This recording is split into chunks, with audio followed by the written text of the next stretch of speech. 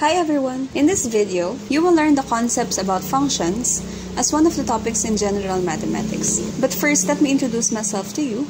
My name is Princess Joy Bugambal, and I will be guiding you all throughout the course in general mathematics. If you have any problems, questions, or clarifications, please do leave a comment and I'll be glad to assist you. So let's start. Most of us are really not aware that functions are really important in certain phenomena and situations in our day-to-day basis. One of the core concepts of mathematics is function. That's why it's possible for us to compute the height of your classmate, the distance we travel from our home to school, and vice versa. So in this section, you will learn how to evaluate, perform operations, and solve problems involving functions. So what is function?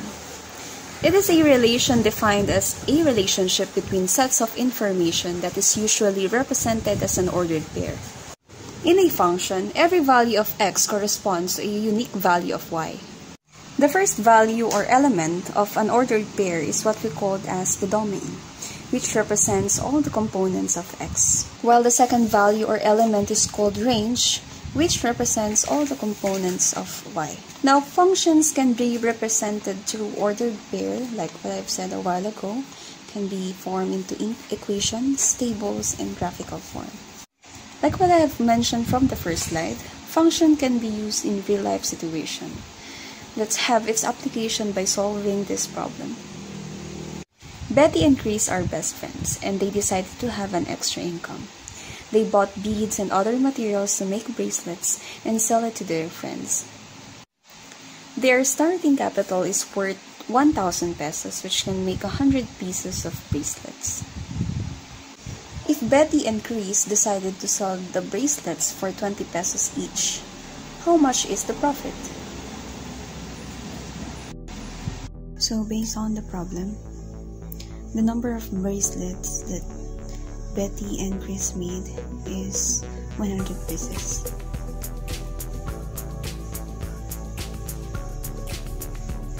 We can denote the number of bracelets with M. Now for the capital is worth 1,000 pesos. And they are planning to sell it for 20 pesos each.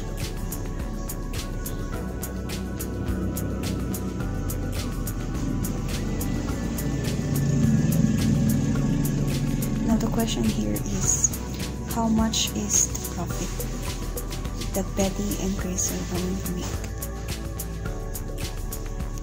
Now for us to find the value or the worth of profit, we can use a formula, P. P is equal to, wherein P stands for the profit.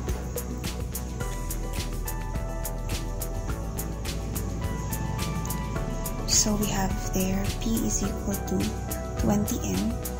20 comes from the worth of the bracelet minus the capital, which is 1,000 pesos. Now let's rewrite this first. We have 20 pesos times M minus 1,000 pesos. Now substitute the value of N, wherein they made a total of 100 pieces of bracelets minus 1,000 pesos. So let's multiply 20 pesos with 100 pieces. So we have 2,000 minus 1,000. Now let's have function notation. Functions are described using formulas or function notation. Functions are read as f of x. Now let's have the next slide, evaluating functions. To find the given value of x is to evaluate the function f by substitution. So we have a given function f of x is equal to 5x minus 3. And the values of x are negative 1, 0, positive 1, and negative 2. Now again, for us to evaluate the given and to find the value of x, we have to substitute. Let's write it down first, 5x minus 3. Let's change x with the first given, which is negative 1. Again, substitute. Let's change the value of x with negative 1. So we have 5 times negative 1 minus 3. In evaluating functions, please make sure to use PEMDAS rule, wherein you have to multiply first before you subtract. So you have there -5 minus 3, and since they are like signs, you have to add and copy the common sign. That's why we have a final answer of -8. Now let's have another function. We have 5x minus 3. Again, let's change the value of x with the next value, which is 0. So 5 times 0 minus 3. 5 times 0 is 0 minus 3, and the final answer is -3. For the next value of x, we have +1. So f of 1 is equal to 5x minus 3. Change the value of x with +1. So 5 times 1 minus 3. We have 5 minus 3. And the final answer is +2. Now let's proceed with operations on functions. We have 4 basic operations in mathematics, and that is addition, subtraction, multiplication, and division. The operations on functions are defined and shown on the slide. This is for the 4 basic operations. As you can see, for the sum, we have f plus g of x equals f of x plus g of x. For the difference of f and g, we have f minus g of x, and that is the same with f of x minus g of x. For multiplication of f and g, we have f times g of x, and that is the same with f of x times g of x. And last but not the least, for the quotient of f and g, we have f over g of x, and that is equal to f of x over g of x. Now let's try to perform the indicated operations on the given functions. So we have given functions 3x plus 6 and x plus 2. Now let's try to add the following functions. So we have f plus g of x. Again, that is the same with f of x plus g of x, as I have mentioned from the last slide. All you have to do is to substitute. We have 3x plus 6. Again, the operation is addition, so plus g of x is x plus 2. Now combine similar terms. We have 3x plus x plus 6 plus 2 as the constant term. So since they have like sign, we have 4x plus 8. And since they don't have common terms, that is the final answer. Next, let's have subtraction. F minus g of x. So this is the same with f of x minus g of x. So please remember, in subtraction, we have this what we call subtrahend and minuend. And let's substitute.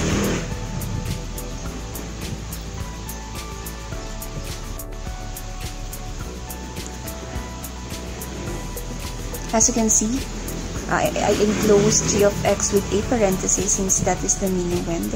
And the first thing that you should do is to distribute negative sign. So we have there negative x, then negative times positive 2, and that is negative 2. Combine similar terms.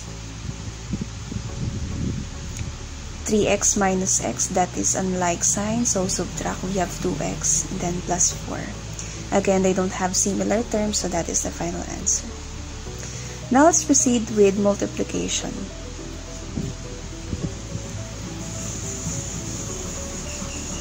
So you have 3x plus 6 times x plus 2.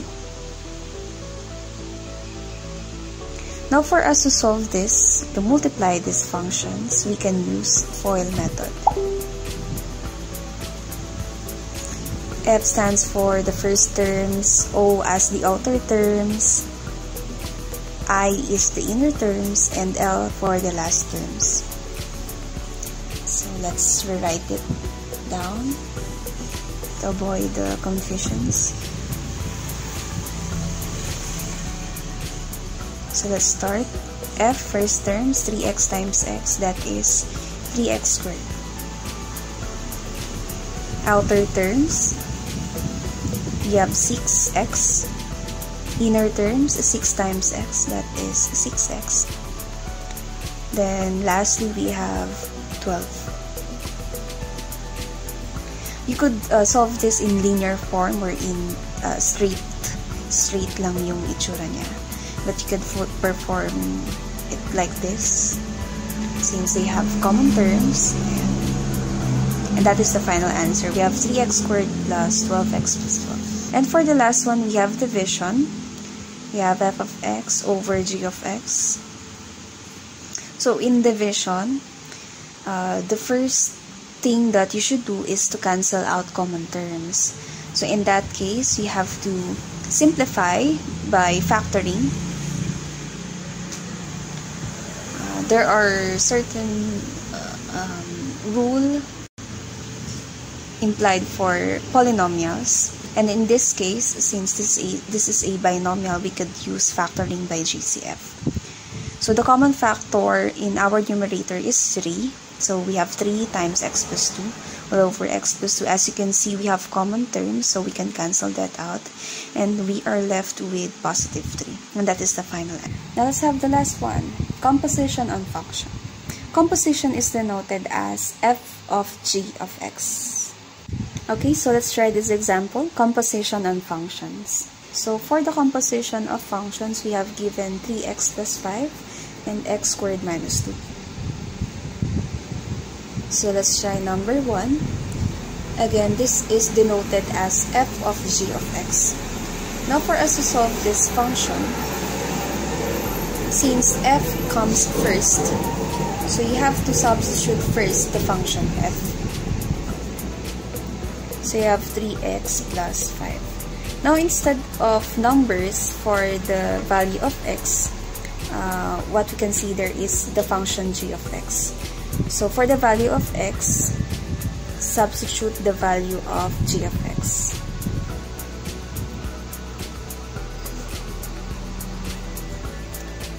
Okay, next is to distribute. So we have 3x squared minus 3 times 2, that is 6, plus 5. Simplify, combine similar terms, we have 3x squared minus 1. And that is the final answer. Next, let's have the second one. Interchange. We have g of f of x. In this case, what comes first is the function g. So you have to write down first function g. G of x is equal to x squared minus 2. Next is to change the value of x with function f.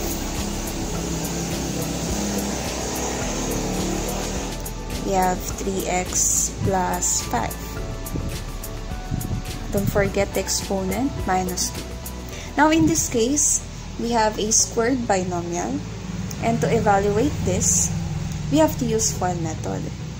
3x plus 5 squared is the same with this one, expanded form, 3x plus 5 times 3x plus 5. So again, in this case, we can use the FOIL method. So you have 3x times 3x, that is 9x squared, plus 3x times 5, we have 15x, 5 times 3x, 15x, last terms, 5 times 5, that is 25. Now combine similar terms, we have 9x squared, plus 30x, plus 25.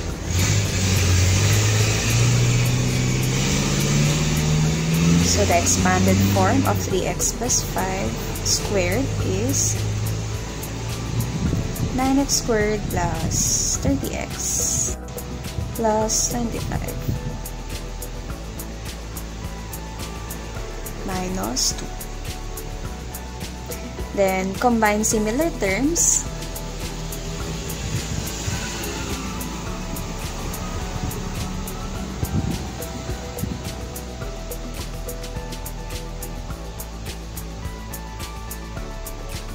Magic. Okay, since there is no common term, that is the final answer. Yay! Thank you for watching.